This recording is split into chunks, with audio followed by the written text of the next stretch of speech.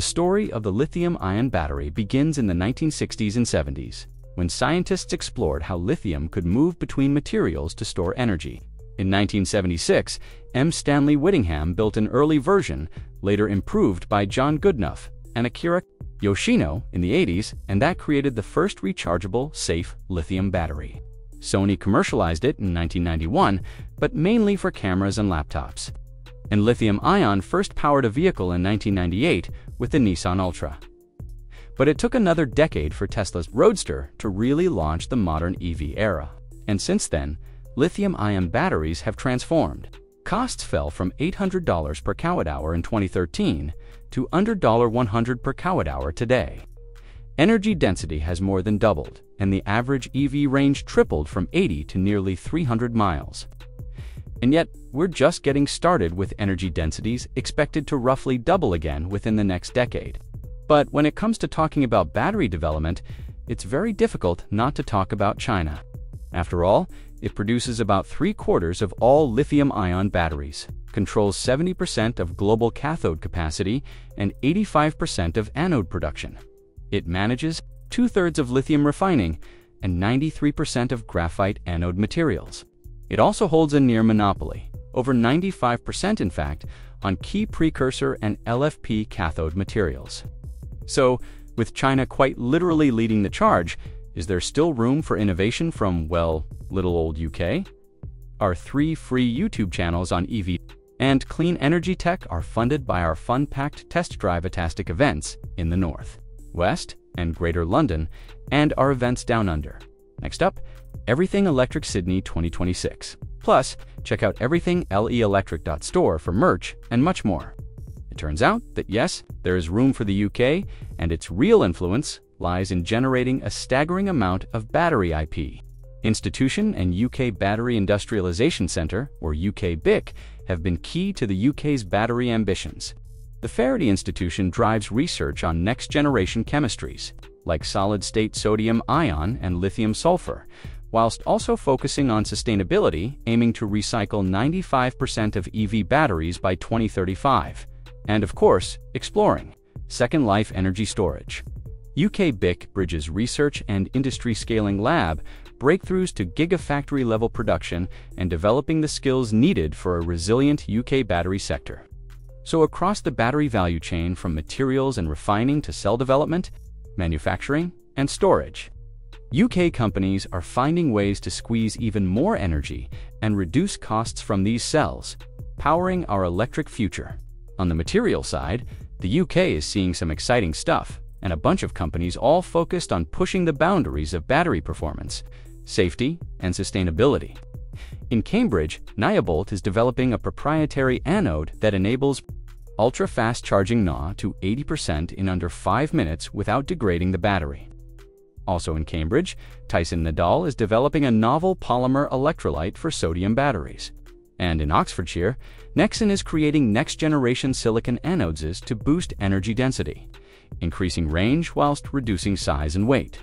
In Bristol, Anify is reducing energy use and emissions of battery cell production. Its dry coating precursor technology combines all the key electrode ingredients into a single engineered material, enabling high-speed dry coating at scale. But what is dry coating, and why do we need it? So, the normal way that lithium-ion batteries are made, the most common way, which has been the same for about 20 years, probably more than that, is you take a piece of very high tolerance, essentially, kitchen foil. It's not kitchen foil, obviously. And you coat it with a slurry, of which is kind of imagine. Okay, imagine you want to put paint on a wall. You mix the pigments in with the liquid, which could be any kind of solvent. You paste it on the wall. Then you let it dry, and then when it dries, you're left with the pigment stuck to the wall. You're kind of trying to stick electrode material, so battery materials, NMC, LFP, things like that, onto a foil, and then remove the solvent. So if you have imagine it's a bit like, I don't know if anyone's touched kinetic sand before. It's not exactly the same as that, but it's that sort of thing where when you touch it, it crumbles, but when you apply any kind of pressure to it, it becomes like a film, a flexible film. So dry coating, you're taking essentially a crumbly material. You're pressing it between rollers, and then you can form the electrode without needing the solvent, and that reduces the need for that huge energy capex-intensive oven.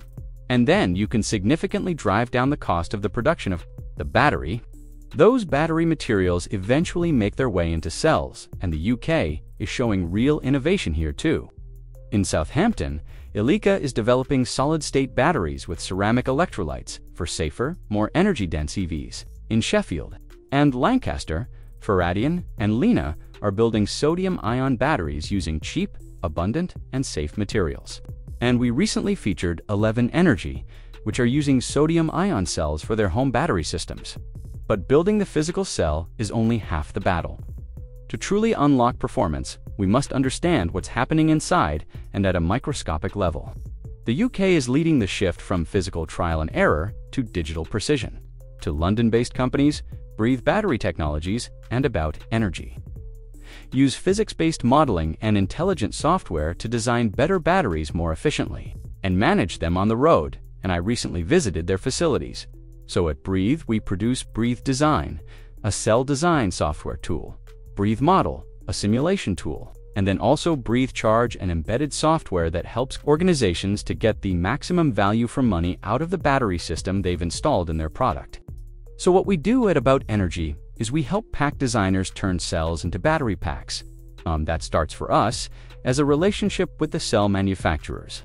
So we're now becoming the world's independent third-party verifier of cell technology, where cell manufacturers send us the latest and greatest cells. We turn them into digital models, and then when somebody comes to designing a battery pack like McMary, they use our software and our database to evaluate all the different cells in the market. But in a digital environment, rather than having to get sent physical samples, industry leaders are already deploying this technology. Breathe is working with Volvo and Oppo smartphones, while About Energy partners with Mercedes, Porsche, and McMary. But why is this necessary? After decades of use, surely we already understand how batteries perform. So the way battery charge management has been carried out for the last number of decades is that very smart engineers in organizations all over the world are using either empirical methods in a laboratory like this or offline simulations to simplify the battery system and its electrochemistry down into a small number of values that are codified in a table. That's typically called a lookup table that then gets embedded in the application, and that's used to define the charging strategy. And the massive limitation and drawback of this is that that table is static, and it's baked in for a particular point in the lifetime of that battery. And it can't evolve as the materials degrade, and that battery itself evolves as it's used by myself, my friends, and my family in many different ways throughout its lifetime. What that means is that we all experience an underutilization of what that battery hardware is capable of. To build the physics-based models, Breathe and About Energy need to interrogate the physical cells and test their own software. This is how they do it at Breathe, which also happens to be home to London's largest battery lab. The battery cells then come in here, where they undergo the material analysis to assess the parameters that feed those mathematical models that describe how those battery cells are operating. But the other thing that happens here is that small cells are generated, which can then go through various different test cycles. So through different charging cycles, through different temperature profiles, etc., etc. So actually, those mathematical models can be really tested and optimized across those wide range of operating conditions. This is not a fridge, but this is in fact a way to test the validity of the software that's being developed here. So there are a load of EV battery cells in here which are between two clamps to simulate the compression that they'd experience with inside an electric vehicle, and then go through a number of different cycles to sense check what is actually happening in the battery and comparing that to the software model so that constant calibration can happen. So, Battery Technologies knows completely how representative their models are. So what did the digital twins mean in reality for everyday people like you and me? And what that translates to, in our hands then, is in the case of Volvo and their ES90 vehicle and their single technology stack that relies on Breathe Charge for the charging strategy. It's 30% faster charging in a sort of nominal environmental case, and even as much as a 48% reduction in charging time in a low-temperature environment. But a more nuanced set of benefits for the end user that include, just overall, a more consistent charging experience as the battery ages degrades along different degradation pathways, and then for our customers in the consumer electronic space with a different calibration of the same product. They're able to realize enormous increases in battery lifespan. Greater than pretty. Much everybody else does in the industry is use something called a thermal chamber, where you put the cell in a little RIG like this, and then you control the air temperature around the battery. But as soon as you start charging and discharging the battery, it heats up. So when you collected that data, was the battery at 25-year air temperature, or was the battery at 45 because it started to heat up? So what we do is we use these things called Peltier elements, which I'll show you in a second, and copper plates. So we basically put the battery in here surrounded by thermal gel with a precision thermistor in on the surface of the cell. And this copper plate allows us to basically control the temperature of this battery really precisely. So we control these copper plates' temperature with these things called Peltier elements. And these Peltier elements are the most incredible little devices. I only heard about them when I started my PhD. But they're a little solid-state heat pump. So if you pass current one way, one side gets hot and the other side gets cold. And if you reverse the current, then the opposite happens. So you can heat and cool very precisely. And in my PhD, I developed a temperature controller. It took me about 2 years to build. We had all these PCBs. I had to learn how to design PCBs, and it ended up being about 10,000 lines of code. But that controller is basically a really low-cost power element controller that heats and cools the battery 30 times a second. And with this setup, we can actually get the battery down to as low as -40, and we can go up to like 100. So this system allows us to collect really accurate data on the batteries, greater than, by understanding the physics of the cell at a microscopic level. We can unlock massive gains in performance, cost, and development time. But the UK's battery ecosystem isn't just looking at the single cell, or indeed even just cars. It's applying that expertise to the grid itself. And when it comes to energy storage, the UK's ecosystem goes far beyond just home batteries. Banbury-based Ionetic is accelerating industrialization of custom battery packs to exact specification for various electric vehicles. And at the grid scale, Infinity Energy System leads with vanadium flow batteries, which are known for their durability, non-flammability, and built to last 25 years plus. Perfect for long-duration energy storage. And Hypeview Power takes a slightly different approach with liquid air energy storage, providing days of backup power to tackle renewable intermittency. And Felton all repurposed second life batteries for stationary storage and grid flexibility. Despite British Vulcan Bell sadly not going quite to plan or doing any wonders for confidence in UK gigafactory capability, there are actually a number of other gigafactories already up and running, under construction or still unplanned. In Sunderland, Envision AESC is expanding its site to supply Nissan with next-generation EV batteries, growing from around 2 to nearly 16 gigawatt-hours a year.